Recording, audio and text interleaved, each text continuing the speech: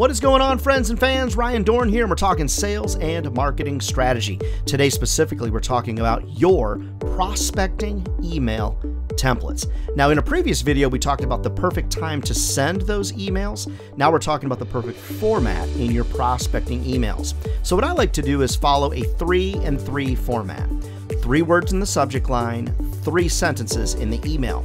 Now, what are the 3 sentences? The first sentence is going to be social proof.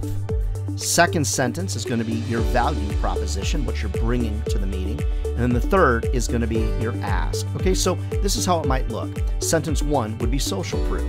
Hi, Bob. We're working with Company A, Company B, and Company C. They're seeing great results. Social proof.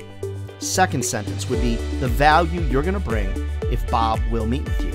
Bob, we've got some great ideas to leverage what we've learned from others to help you be successful too. Now, I might want to name a specific product or service that they offer in that second sentence.